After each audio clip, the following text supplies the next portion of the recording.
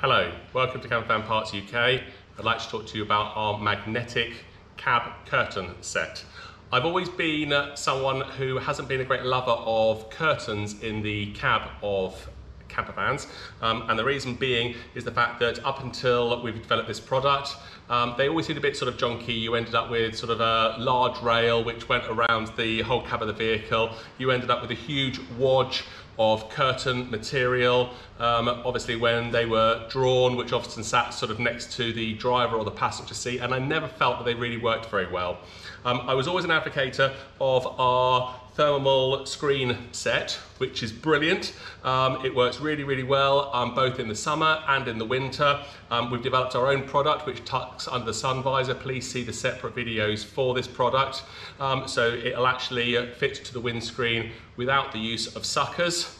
But the feedback from customers was that actually it is quite a bulky product, and also they wanted something which possibly was a little bit more stealth. Obviously, if you've got silver screens in the windscreen of your vehicle, it's very obvious that you're in there and camping. If you are camping somewhere which is perhaps on a road or in a beach car park or a lay-by, or somewhere which is sort of somewhere where you're wanting to perhaps go a little bit more sort of under the radar, this product is brilliant. What I'm going to do is I'm just going to unpack it, show you obviously what comes in the kit, and then I'm going to run through the fitting of it, because actually the fitting of it is child's play. It's very easy and very straightforward. There's a few pointers that I'm going to obviously give in the video, but it is a very easy product to use. So the product itself comes in a very small bag. It's just a simple pop-up bag, and inside it you end up with the main windscreen curtain and two sides. The two sides are just magnetic, so I'll do a close-up to show you how to obviously fit these. They are very straightforward. The main curtain goes underneath the sun visors, which again I shall show you as I go through the fitting, and it has a couple of poppers. So it just has a elastic over the sun visors and two poppers. And as part of the kit, it also comes obviously with the poppers. Again, these are very easy and straightforward to fit, which I shall show you. So this product goes really well with the curtains that we've got. It matches, it's the screen. Again, it's a two-layered complete blackout cab set. Goes well with the two-layered complete blackout curtains that we've got. Please be aware that there are all sorts of products out there on the market. Not all of them are actually a blackout curtain. Some of them are only a single layered fabric and they don't actually give a blackout. So these work really well, but they also work very well with our thermal screens. So even if you have the thermal screens for the back of the vehicle, actually this works very well, complementing the thermal screens in the back of the vehicle. You can obviously use this in the front.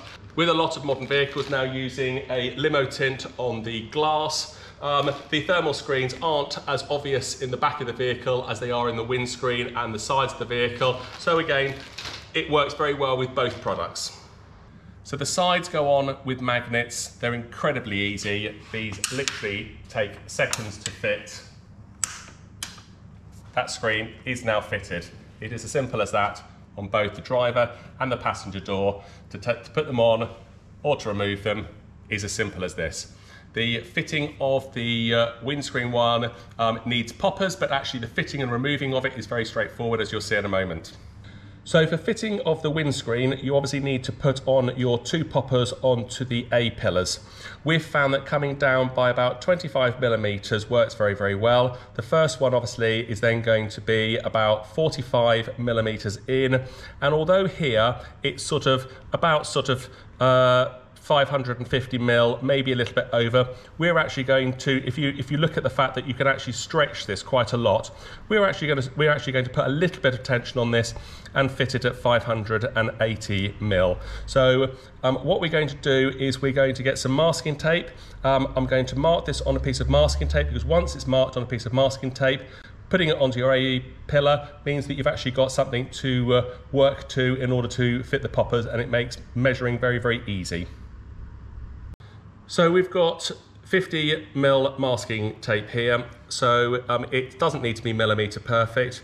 we are going to do this on the near side, which is the passenger side. So from the windscreen here, you want to be in by 40 millimeters or 10 millimeters in from the edge. I'm just going to do it by eye. So we've measured the poppers at 45 millimeters and 10 millimeters in. So I'm just going to put a dot here, and then down the other end here, 580 millimeters, again come in by 10 millimeters and just put a dot in here. So if we now put this into the vehicle, you'll see how easy it is in order to obviously fix the poppers.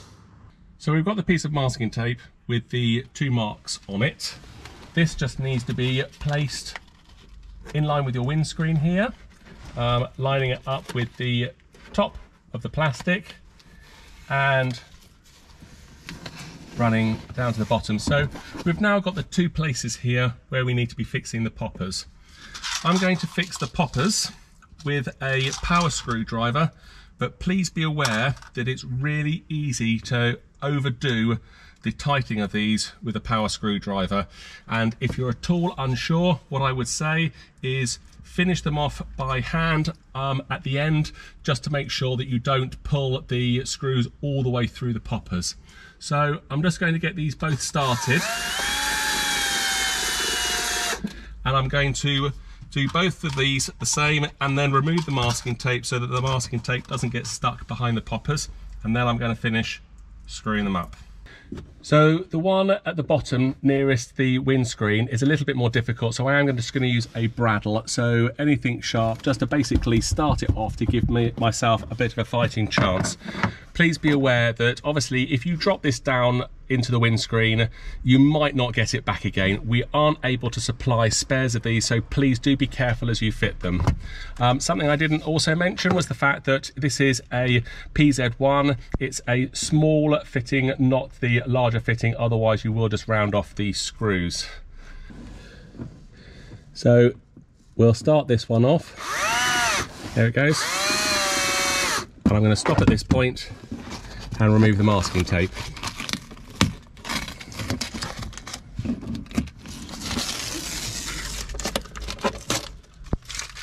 So now I'm going to do these up. I am going to use the power screwdriver to do these up, but as said, possibly do these by hand if you're at all unsure.